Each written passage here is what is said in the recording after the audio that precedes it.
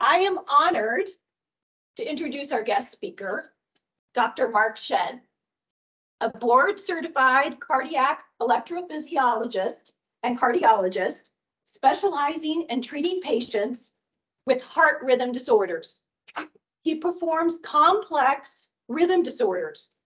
He performs complex cardiac ablations for various heart rhythm diseases such as atrial fibrillation and ventricular tachycardia, and implants cardiac devices such as pacemakers and defibrillators and cardiac resynchronization therapy. He completed his electrophysiology fellowship at Northwestern University, Chicago, Illinois, so he's used to this cold, and clinical cardiology fellowship and postdoctoral research fellowship at Indiana University. Prior to this, he received his internal medicine residency through the University of Illinois at Chicago. Dr. Shen joined Cardiovascular Medicine in 2023 and holds position of Director of Cardiovascular Research and Education. He is passionate to bring the latest advanced technology and clinical trials here for patients in need. He oversees clinical trials involving pharmacological, device, and technological therapy for patients with heart rhythm disorders. He's authored dozens of peer-reviewed journal articles and book chapters and won prestigious awards, such as the Heart Rhythm Society Fellowship in Cardiac Pacing and Electrophysiology. Dr. Shen is board certified in electrophysiology, cardiovascular diseases, internal medicine, and echocardiography. He is licensed in both Iowa and Illinois. And besides the amazing work he does, Dr. Shen enjoys spending time with his wife and 2 boys. Please help me give a warm welcome to Dr. Shen. Thank you very much for that warm introduction. I know you're here for atrial fibrillation, so I really want to use the next 20 to 30 minutes or so to give you a good understanding about atrial fibrillation itself, and also how we can offer as a practice in this hospital in particular about the management of atrial fibrillation. So I want to ask you first question. So I used to ask anybody heard of atrial fibrillation, but I feel like the question I should ask is, who haven't heard of the term Afib or atrial fibrillation? So everybody heard of this term, okay? So my next question is, who know anybody in their friends or family or yourself got this disease called Afib or atrial fibrillation? So most of you do. So you're here for a reason. My final question before my presentation: who know your friends or family member or yourself have gone to a medical professionals to seek medical management or consultation for Afib? Okay. All right. A lot of them. Okay. So I hope my next 20 to 30 minutes presentation, is this okay still? Or I could shout, okay? So I hope my presentation is going to give you a little bit of idea. You know, since you all have experience, you may have some background knowledge.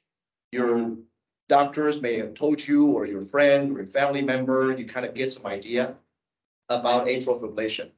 And really the disclaimer, although I like to do complex ablations and Afib, you know, I still think procedure aspect is just one part of the management. And I'll delve into this in more detail. I think a lot of things besides the procedure, a lot of things actually besides the healthcare professionals, a lot of things you can do for Afib, this disease, which is getting more and more frequent.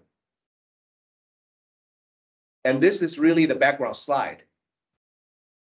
10 years ago, 15 years ago, if you ask the same crowd, have you heard of Afib? Have you known anybody with Afib or gone to a hospital or gone to a clinic for Afib?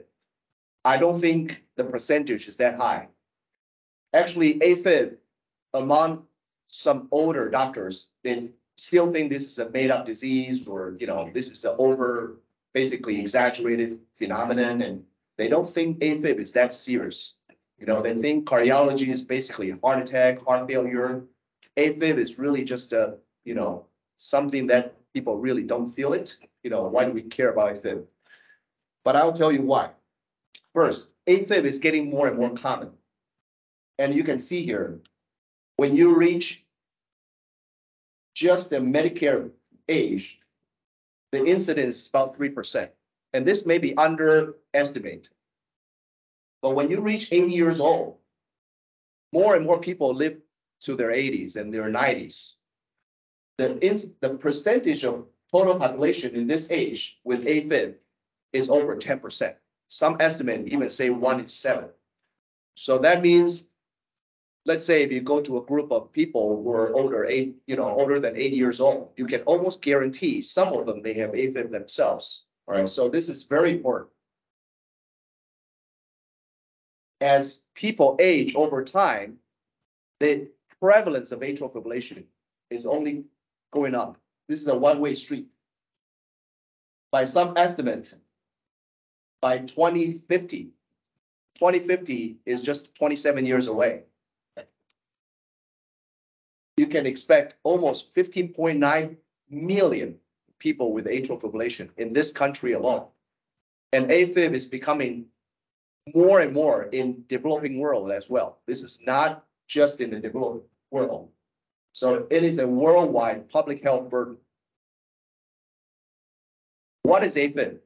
I think this crowd is pretty intelligent. You know, you have experience, but I think it's sometimes you will see, at least I've seen people with AFib themselves. They even go through ablation, but they really cannot say what is AFib themselves. And I want to keep everybody on the same page. The heart is basically a piece of muscle. It's controlled by electricity. To put it very simply, there are top chambers, there are bottom chambers. Electrically speaking, the top chambers call the shot. So what the bottom chamber is doing is really to follow the top chamber. So the top chamber beats first and the bottom chamber follows. They're just follower. Normally, the top chamber beats faster when you exercise, beats slower when you're asleep. The bottom chamber follow a one-to-one fashion. The top chamber, we call it atrium or atria. The bottom chamber, we call it ventricles. Atrial fibrillation, by definition, the top chamber, the atrium, fibrillate. Fibrillate is kind of a term, sort of a misnomer, because macroscopically, it doesn't beat at all. It basically quiver. You know, it doesn't beat at all. So the top chamber doesn't beat. The bottom chamber, the ventricles, they're so used to following the top chambers. Now you don't beat at all. What do I do? I beat erratically. Medically, we call it irregularly irregular. So there's no rhythm. There's no basically pattern. It beats generally fast, and this is important. Generally fast, sometimes slow, but generally fast. And because of that, it can create problem. The first problem is symptoms. So what you can feel with atrial fibrillation, and this is important. I would say a very common symptoms, often ignored, is fatigue. Fatigue, sleep more, take more naps, feel tired all day. It's a very non-specific symptoms. AFib oftentimes presents as fatigue, but not all fatigue is atrial fibrillation. Otherwise, everybody's tired, everybody's AFib. No, not that way. But when you get to a certain age, remember that prevalence gets higher when you get older. You need to have a high index of suspicion. You know, you may not feel your heart is racing, you may not feel anything else, but just being tired. So if your doctors or if you rule out other common reason for you to be tired, think about this disease because it's not that rare. It's very common. Shortness of breath, another very common symptoms, especially when you try to do something. Again, very non-specific. You can get shortness of breath with exercise with a lot of other reasons. You don't even have to have a disease just by getting old. You can have that. Lightheaded or dizziness, it's common as well. Palpitation is probably the most specific reason, symptom. It's a subjective feeling of their heartbeat faster. It's more specific, but it's not that 100%, right? So you can have your heart racing for a lot of other reasons as well. You may have chest pain, but importantly, a lot of people, they really don't feel anything. And this is really what drives a lot of problem, for atrial fibrillation. It can be underplayed by your primary physician. It can be underplayed by yourself. It can be underplayed by even some cardiologists. They said, you don't feel anything. Your heart is in a good shape. You don't have to worry about this. And to make it more complex, you're not even in Afib all the time. Some people, they're in Afib perhaps 5% of time. So at a random checkup, you're maybe in normal rhythm. Your heart is in a good shape. You don't feel bad. All the more reason for you to say, I'm fine. I don't need to do anything. And this is really creating some issue. So let's say if a person has atrial fibrillation and I really don't feel bad or I don't feel anything at all, why should we care as a patient, as a family member, as a friend, or as a physician or healthcare professional? The reason why we care is because of Afib can create issues that is beyond Afib itself. The first and foremost is stroke. Am I blocking your way over there? Okay, I can try to sit over here. So stroke is probably the most important reason for us to think serious about Afib. And 20, 30 years ago, people don't really tie this link together. People don't think Afib and stroke has anything to do with each other. Not until 20 years ago or so, people started to think about, wow, in patients with atrial fibrillation, the risk of stroke is 500% more, fivefold, okay? And we're not talking about a small stroke, self-limited stroke. We're talking about often debilitating or fatal stroke. And I'll tell you the reason. So stroke, 5 times more, often debilitating. This is probably the most important reason why, as a physician, as a patient, as a friend or family, we should take Afib serious, even if you don't feel much. Congestive heart failure. With Afib, the heart typically beats faster. It's like you're driving a horse, or you're making yourself work too hard. Our heart, if you work too hard, it can slow down. It can get bigger, get weaker.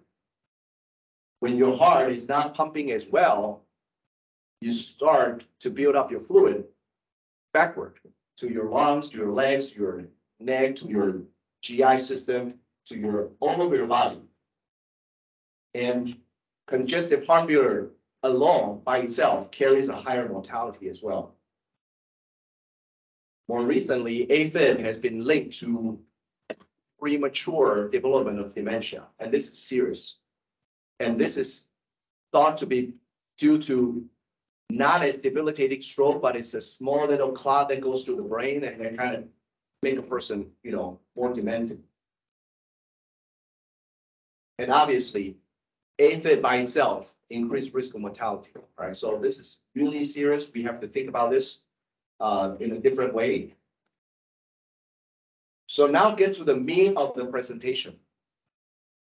How we manage atrial fibrillation in 2023 and beyond, particularly in this hospital, what we can offer, in our practice, what we can offer.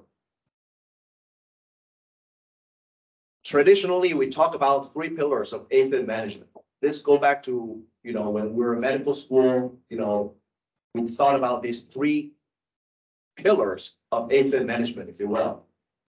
When you think about how to manage AFib, it will tell you about rate control. I'll delve this into more detail, rhythm control, and stroke prevention.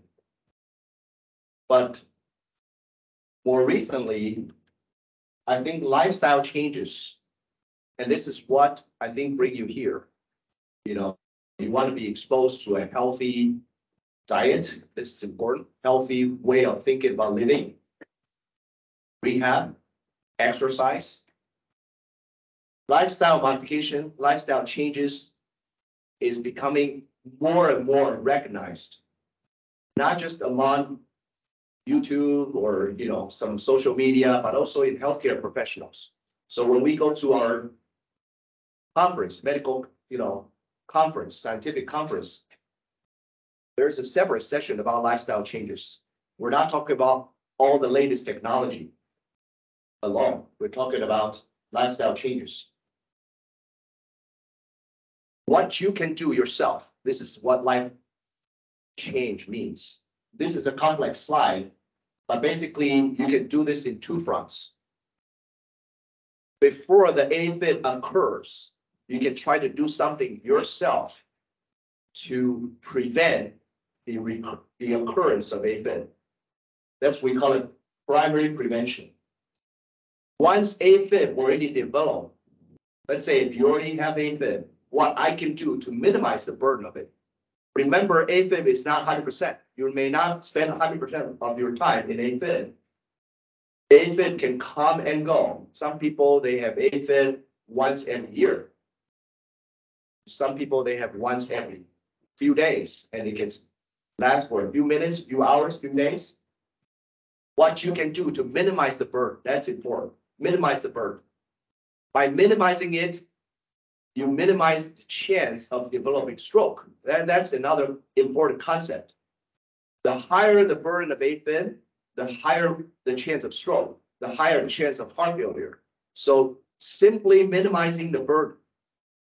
You don't have to necessarily get rid of it. Minimize the burden. Help a lot.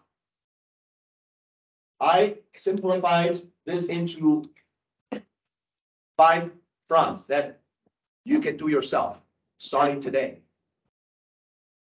The first one, and this applies to primary prevention and secondary prevention, which means you don't necessarily need to have AFib. You think about this, you will minimize the chance of you developing AFib.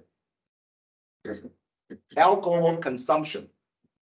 So the traditional teaching is male 1 drink a day or 2 drinks a day, female 1 drink a day is good for your health, for cardiac health. And that is true for the plumbing side of the heart. That is true for preventing a heart attack, preventing cholesterol buildup in your heart arteries. That is really not true for AFib. Actually, for AFib, any alcohol consumption increases the risk. So I don't like to take pleasure out of some people's life. If you never had AFib, or if you have AFib but it doesn't really bother you too much, I say try to limit your alcohol consumption. But this is important. You have to understand the relationship between alcohol consumption and AFib. Some people, they really don't know. And this is important for you to realize. If a person tell me that, oh, I have this AFib, it's getting more severe, I don't want to take medication, or I don't want to up my medication, I'm not thinking about doing anything, I would say, do you drink? Yeah, I drink a couple of beers a day. I would say try to do that first. Okay, that is important. That's something that person can do that himself or herself. Because any alcohol consumption increases the risk of AFib. Second is weight loss or obesity. So this is another important concept. A lot of people, I think most people here are in shape, but a lot of my patients are not in shape, and some people are frankly very obese. If you tell somebody who is 330 pounds, weight loss, they don't know what to do. Really, they don't know what to do because their ideal body weight may be 190 or 180. There comes in population study. Okay, so we're not talking about anything just based on nothing. We talk about anything based on scientific research. What is the target for weight loss? 10%. 10% of your weight, not your body weight, your weight. So let's say if somebody who's really obese, 330 pounds, I tell this patient, you need to lose 10% of 330 pounds. Your target is 300 pounds. Obviously, that's a beginning, but 300 pounds is way more achievable than 180 pounds for that person. And there is an Australian study demonstrated very nicely if a person, an obese person, lose 10% of their body weight, you can reduce your Afib burden by 90%. 90%. That is probably better than any drug, probably similar or even better than some ablation procedure.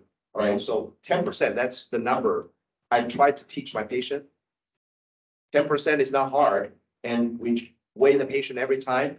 Next time we come in, we can comment on their weight changes and, diabetes. So good glycemic control, make your A1C less than 7%. It's very important because diabetes, believe it or not, change the architecture of your heart, specifically the top chamber, by changing how we control our blood sugar concentration, help ameliorate that bad changes in our heart. Sleep apnea, obstructive sleep apnea. This is very, very important as well. Okay, so sleep apnea is more common than we think. A lot of my patients, they don't look like somebody with sleep apnea, but I get them screened anyway and they're positive. And once they get on treatment, they said, I sleep better.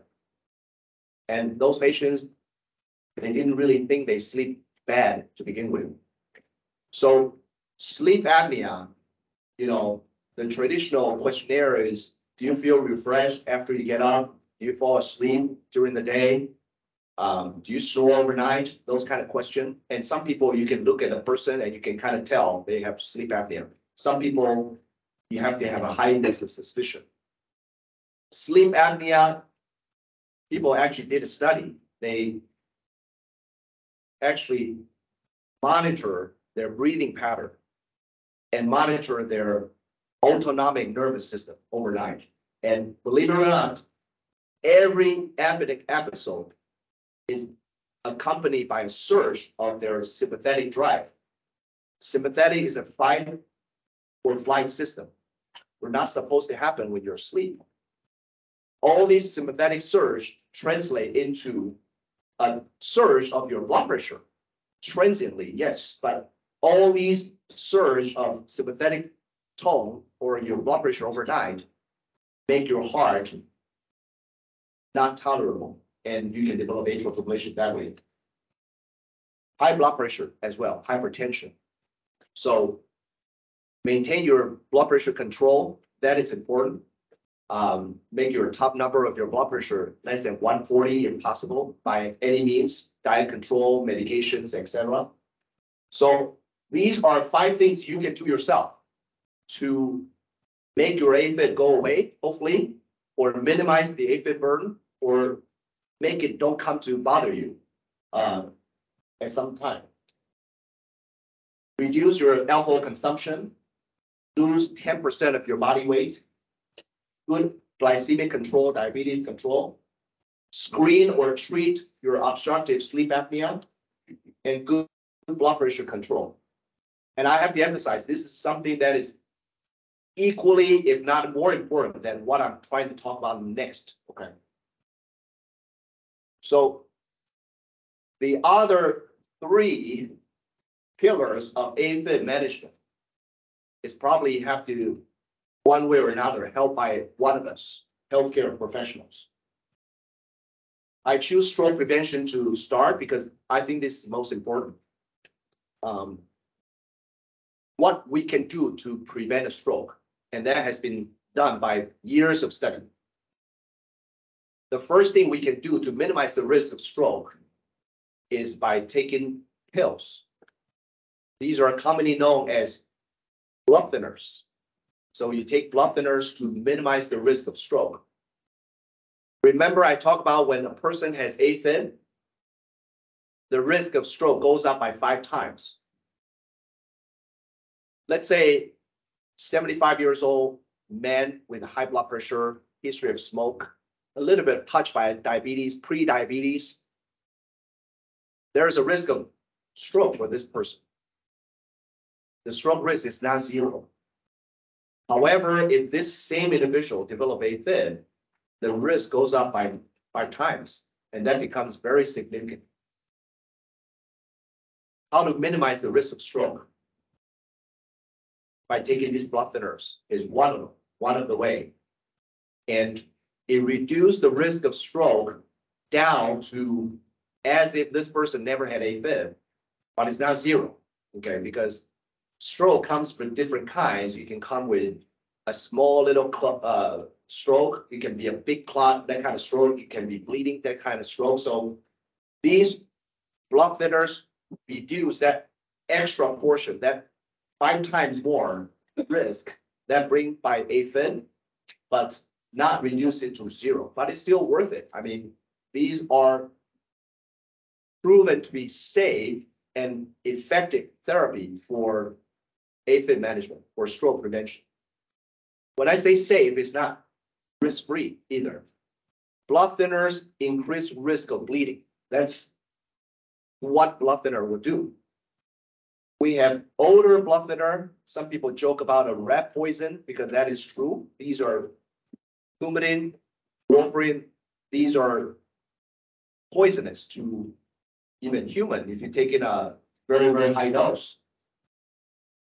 It is still useful or irreplaceable by these newer agents I'm going to talk about in certain situations. For example, if you have mechanical valves or if you have some certain degree of valve issues, but those are rare.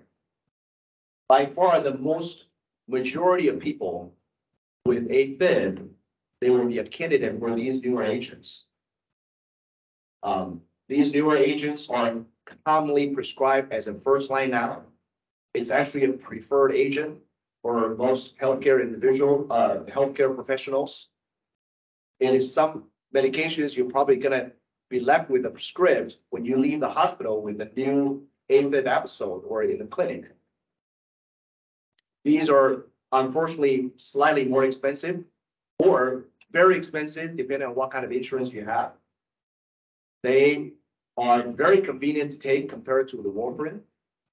They are safer in terms of risk of bleeding in general, especially the bleeding into the head. Those are the worst outcome you can have by taking a blood thinner.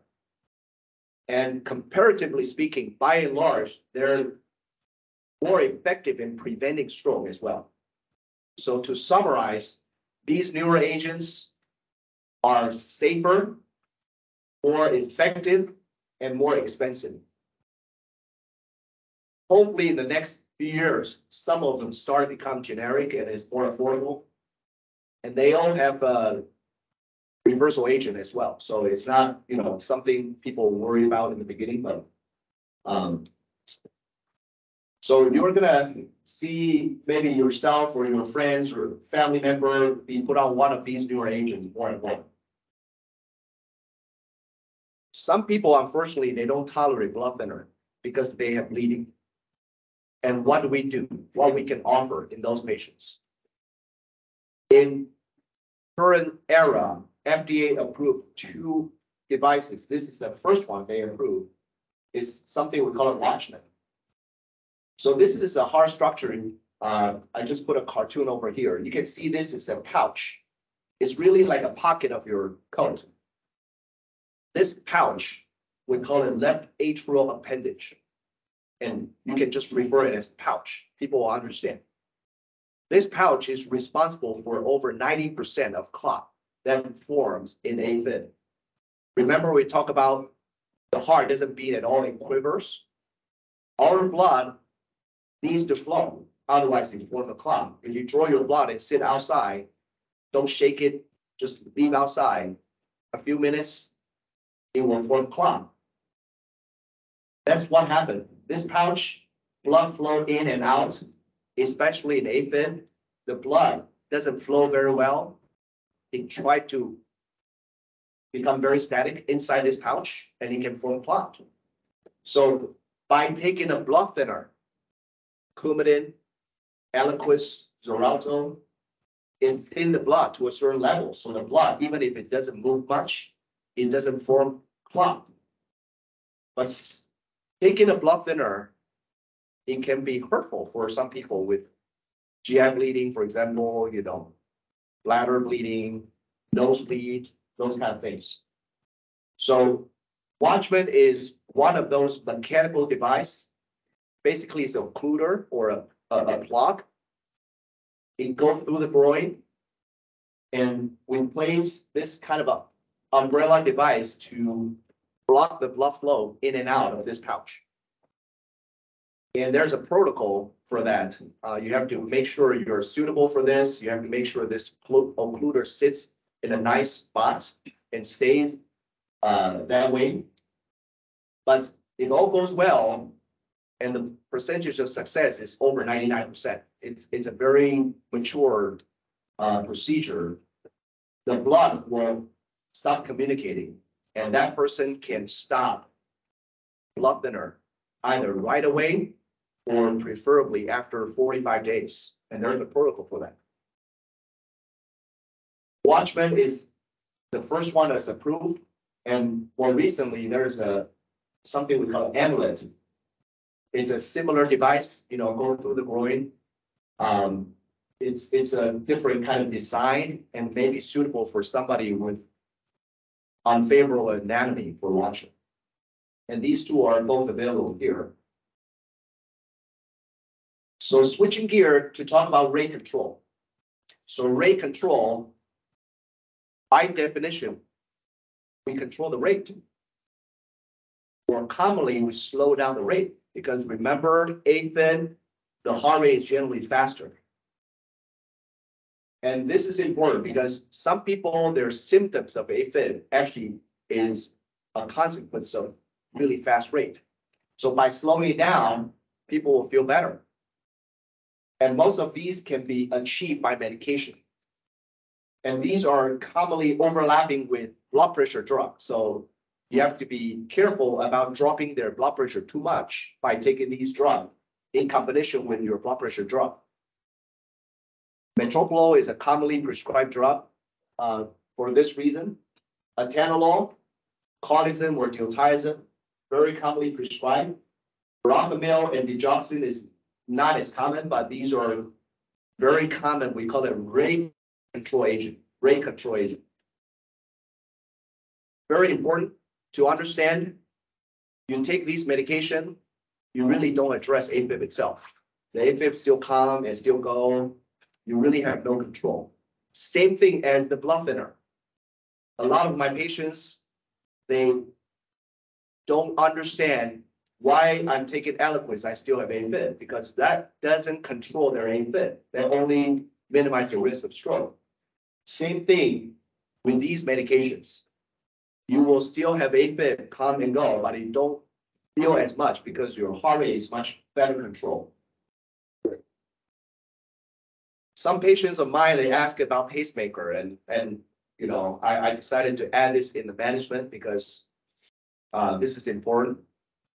The question usually goes, I heard about pacemaker for Afib. Can I get one of those? Because I don't want to take medication. I feel like ablation is a little bit too invasive. Can I get a pacemaker? And oftentimes these patients, they may have known someone live with a pacemaker and then live for another 30 years. So they feel like this is a very safe option.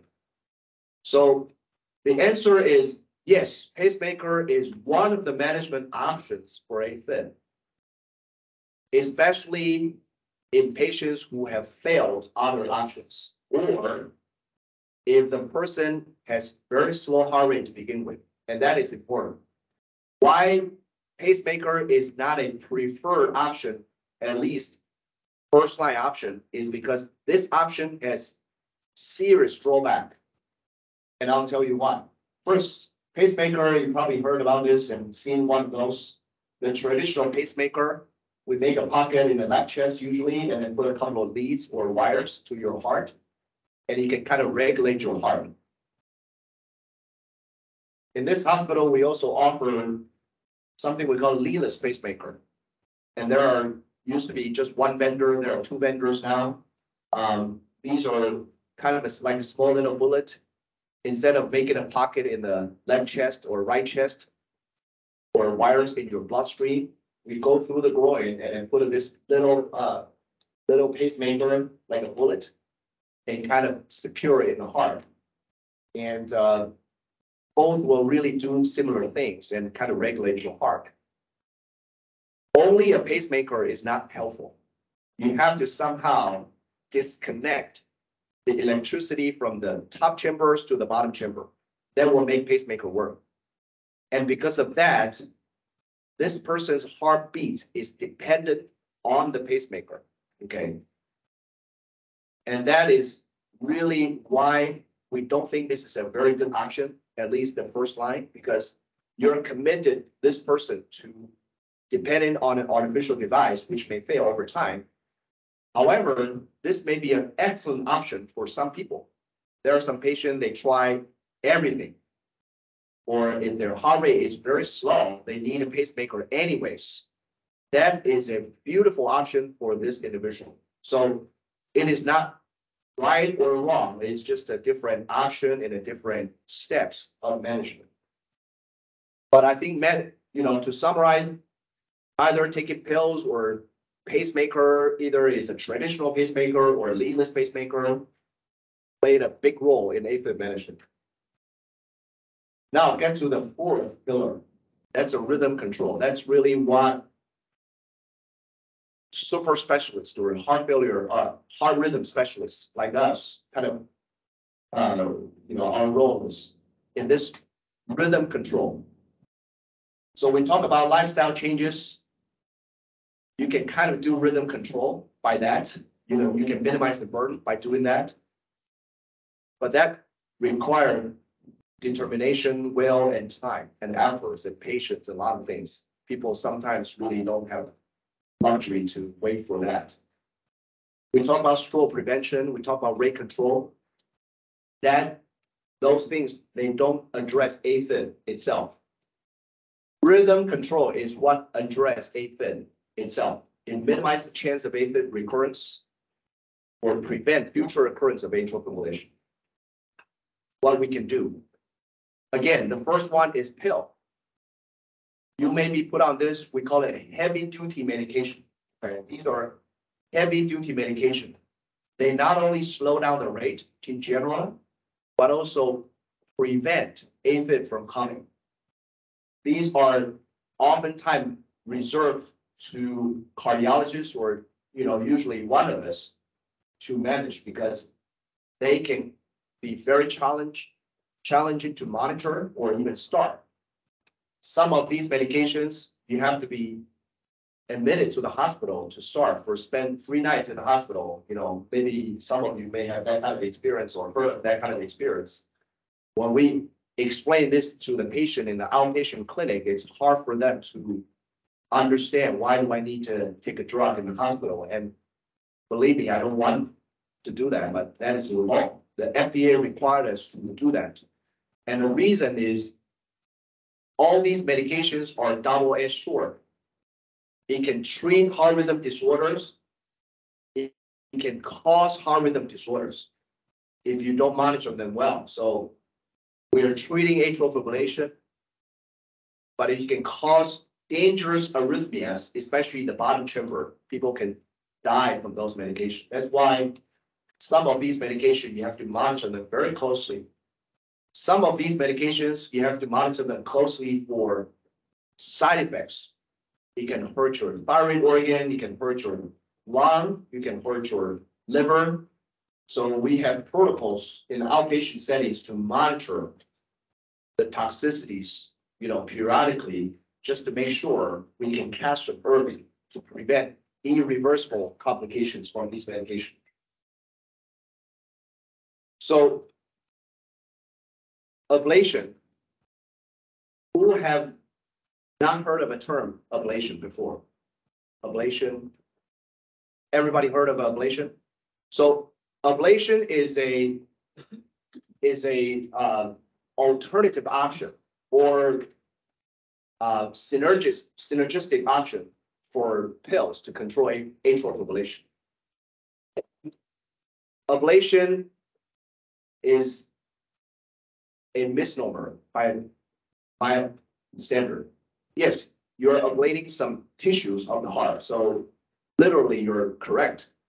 But you know, when you try to explain ablation to patient, people become a little bit suspicious because ablating is a destructive process. And you know, sometimes I joke about, you know, with my plumbing colleague, you tell the patient you have abnormal stress test, go get a cap.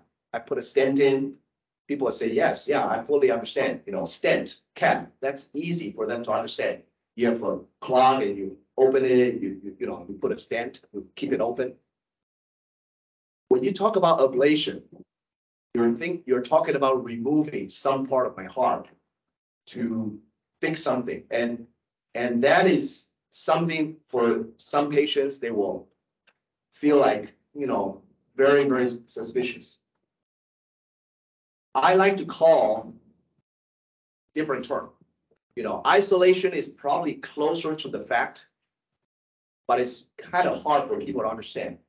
Sometimes I just call it electrical correction or a fix.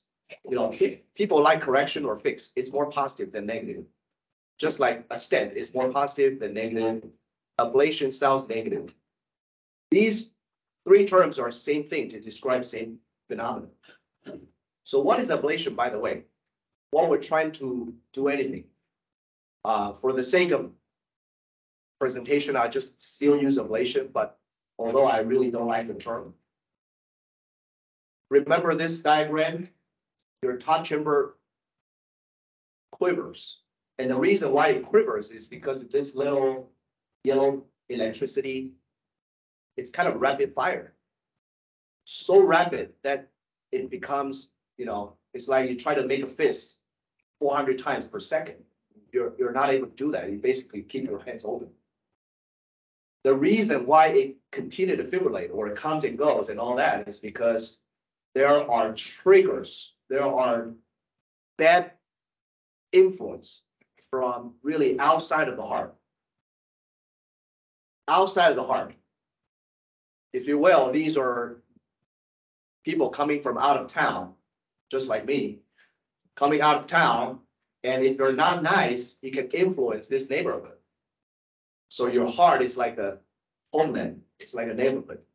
People fly in from the airport elsewhere. You know, you can treat them like a terrorist. So you do this, you know, checkpoint, basically. You have to verify their intention, why they're here, you know, are you a good citizen, your home country, etc.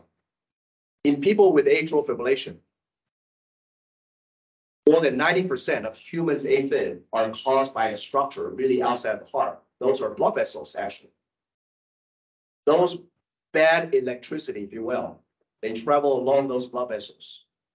So really, what we're trying to do in the ablation, isolation, electrical fix, or correction is trying to place roadblocks. Bad guys coming in, bad electricity is coming in. What we're trying to do is to place roadblocks. To be more precise, we do overlapping roadblocks to ensure safety, ensure the durability of this, you know, this line. And this is important. In order to create these roadblocks, we have to ablate certain part of tissue. And this tissue, hopefully, you know, they're not really important because, you know, we really don't feel the difference why we need that kind of tissue to connect these two structures. So what we can do to create these roadblocks, Right now, there are two major ways. One, on the right, we call it radio frequency. So radio frequency is a form we heat up the tissue to a certain degree, the tissue will die, create a scar. So we basically create an overlapping lesion, and these are commonly performed under general anesthesia. The catheter will go through your groin area. And then technically these are minimally invasive, right? So when I talk to patients, I said these are minimally invasive. You don't have a scar in your chest. You don't really have to stay in the hospital. You don't have to stay in the hospital for, more than enough overnight. Some of my patients, they go home the same day. But the idea of the ablation is to create these overlapping roadblocks to prevent these bad electricity coming in. On the left, these are, we call it cryo balloon ablation. Cryo balloon is a different way of destructing the tissue, if you will. By lowering the temperature to a certain degree, the tissue will die as well. It combined with basically a balloon technology. So think about if you stick in your finger, wet finger on a refrigerator or a freezer, it gets stuck on the wall. And that's what happened. This balloon, when you get to a certain degree, it was stuck on the wall and create a circumferential roadblock. So theoretically, it is more durable, seamless lesion. It can be more efficient, but I think they actually compare these two studies in a very catchy name called Fire and Ice trial. And they demonstrated that in experienced hands, these two options are comparable, similar, both safe and outcome are similar. So in this hospital, we have both technology and then these are really operator dependent. I think you're in good hands either way. These are two different ways of doing the things to achieve the same results, to block those bad electricity from coming to affect your heart. So these are my final slides. So to the bottom line, because people have tried to compare taking medications, those heavy duty medications and ablations, the bottom line is that ablation is more effective, okay? If you want to put it in numbers, the best medication we have is probably 60% success, whereas the ablation is 80%. And some people will say 70%. And a lot of people, they read about this number, and actually some physician, they think about this number, they will say, I really don't want to try something that is only 70%. I want 100%, or close to 100%. And actually, the reason why we call it 70% are due to the study design. And these are scientific studies. 70% success means 30% failure. What are 30% failure is within a year after the ablation, the person has 30 seconds or more episodes of atrial fibrillation.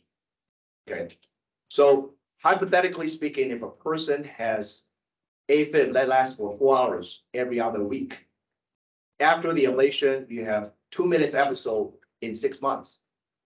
That person will be considered as a failure. However, for that particular person, it feels like great. So in more recently, people actually putting one of those loop recorder under the skin, and those can 24/7 monitor a person's heart rhythm. It showed before and after the ablation, the Afib burden, all right? Burden is a simple math. The amount of time you spend in Afib over time was reduced by 99%. Okay, so that is a very powerful study. Yes, we advocate minimizing the burden, and that is a very important concept to try to take away today. Yes, we all seek to cure, right? There's something we can cure in medicine.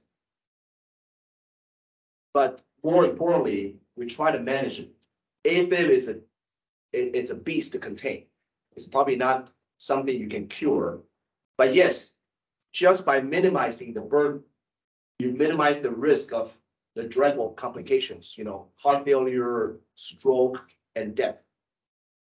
So after ablation in our clinic, every physician, they probably have a different schedule, but this, or we call it the Afib school. If they don't have other significant medical issues, these are something that we kind of like to follow. So in a month, we do a boring check and do an EKG, and then 3, 6, 12 months, we kind of do a more detailed exam. And we do a 1-week ambulatory monitor just to make sure this person does not have recurrence of atrial fibrillation. Interestingly, some patients, they feel their AFib before, and oftentimes really bad. After ablation, they don't feel anything at all. And sometimes these patients, they don't feel their AFib anymore. But the risk of stroke remains. And, so that's why we still, even after 12 months, we still try to see them, every year just to make sure they don't have any other symptoms, and also focus on the secondary prevention of your lifestyle changes. So I think between Unity Point Trinity, this hospital, and then Cardiovascular Medicine, we can offer AFib management through, state-of-the-art cath lab. I toured it during my interview. It is pretty good. Everything is state-of-the-art. We do pacemakers, as we discussed, ablations over there, the Watchman over there. And also, this is very important. The cardiac rehab is lifestyle changes. Exercise. I didn't put it into today's slide, but there is you can Google it. That's a real study. Yoga AF trial. Okay. So believe it or not, mood, yoga, sleeping deprivation, these all play a big role in AFib. AFib, in my opinion, is not a disease. It's an epiphenomenon of something bigger. It's like aging process in your heart. You can get cataract, can get low back pain, you get AFib. Unfortunately, AFib is not just AFib. We really care about AFib because of stroke, because of congestive heart failure, because of dementia, because of increased mortality. And also, these are, our newer outpatient facility. We kind of monitor them AFib over there. So I think I spent probably a little bit over time. I try to speak a little bit slower, and I apologize if this is something that is too easy for some of you, but I think I was surprised to see some of my patients, they have ablation elsewhere and they really don't understand their AFib. So I try to take this opportunity, and maybe you can have any questions. Okay. Where does aspirin fit in with this? Okay, excellent question. Excellent question. So I get asked that question a lot. Why do I need to take Eliquis if I'm taking aspirin? Isn't that a blood thinner? More commonly, Plavix. Okay, Plavix or aspirin in general. So there is actually a study done to answer that question, and those are the study is very old, but the conclusion is aspirin alone does not reduce risk of stroke in AFib. It only increases risk of bleeding. Aspirin is not as benign as we think. Okay, aspirin is probably more problematic than we think, particularly in patients with hepatic ulcer disease. It increased risk of GI bleeding by a lot. Yes, if a person has indication for aspirin, I have a stent in my heart, I have a severe blockage, I have a stroke before from the blockage in my neck artery, aspirin is indicated because you weigh the benefits and risk in that kind of scenario. But if you want to take aspirin alone for AFib, that is proven to be harmful. If a person, there are two scenarios here. If a person is taking aspirin for, oh yeah, my primary care physician told me that might be good for me. Now, this patient developed AFib. I try to stop their aspirin. I put them on a real blood thinner. That's what I call it, real blood thinner. It can be a Xarelto, Eliquis, or Coumadin, or Pradaxa. I stop their aspirin to minimize the risk of bleeding. The reason is there's no indication for aspirin. And believe it or not, people actually compare aspirin and Eliquis or Apixaban, that is one of the newer ones, and then follow them. The risk of bleeding is higher a little bit in aspirin. So these are, when we talk about the newer blood thinners, these are very good in terms of safety. The second front I want to answer about aspirin is, remember we talked about those occluder, Watchman, and Ambulance? Those are designed for patients who don't qualify for long-term blood thinners, right? So they may have some irreversible GI bleeding, nose bleeding on, let's say, Xarelto, Eliquis, or Coumadin. So after a in-depth discussion with your physician, and sometimes require 2 doctors to approve that, you decide to go for Watchman. After Watchman, ideally, you should keep them on the blood thinner for at least 45 days. And there's a protocol for that. Do a transesophageal echocardiogram in 45 days, 6 weeks. Make sure the device is sitting well and well sealed. And then this person should be on aspirin and Plavix for 6 months and eventually aspirin alone. So aspirin in that scenario is not treating or preventing AFib because there's a Watchman or amulet in place. It's probably trying to minimize some risk of small little clot on top of the device, and but that's how they run the study. So I oftentimes tell them, to answer your question, aspirin alone is not effective, and in certain scenario, aspirin might be helpful, and you have to look at the big picture. People won't just have AFib; they have other things. Yes, go ahead. A follow-up to Yes. this question, how is Plavix Yes, different from Xarelto and the others? sure. So people lump it together as a blood thinner. The mechanisms of these medications are very different. Aspirin, Plavix, or if you're on some other things, we call it, Brilinta or Evian. These 4 medications, we call it antiplatelet agents. Okay? These are medications for your heart, mainly the stents, your small little artery in the heart. Sometimes it can be useful for the neck artery. They really don't play a role in this kind of clot. Okay, these are clot. How body forms clot is very different than how body forms a small little blockage in the artery. That's why we don't use Plavix itself to treat a DVT, for example. We use, believe it or not, the same drugs for DVT because DVT and the clot in the heart, they're comparable. The dose may be different, but they're comparable. So if a person has and that goes back to, that's a very good question because some people, they may have a fresh stent. They need to be on aspirin and Plavix, and all of a sudden they develop AFib. We try to minimize something we call a triple therapy. Some people, they're on aspirin, Plavix, and Eliquis. Those are 3 medications. They work with different front. We try to minimize that, and there's a way, and oftentimes we require some collaborative discussion among person, family, the plumber and the electrician. We kind of come together with a conclusion, but there is a way to try to minimize while not sacrificing the beneficial effects of each medication. But the way I think Plavix is a super aspirin, and whereas these blood thinners are totally different animal. They're different. But yes, altogether, they increase the risk of bleeding. Yeah. Thank you, Dr. Shen. Thank you. You're I welcome. want to Okay. respect your time, and Okay. you have given us a lot of great information on atrial fibrillation. So please help me thank Dr. Shen.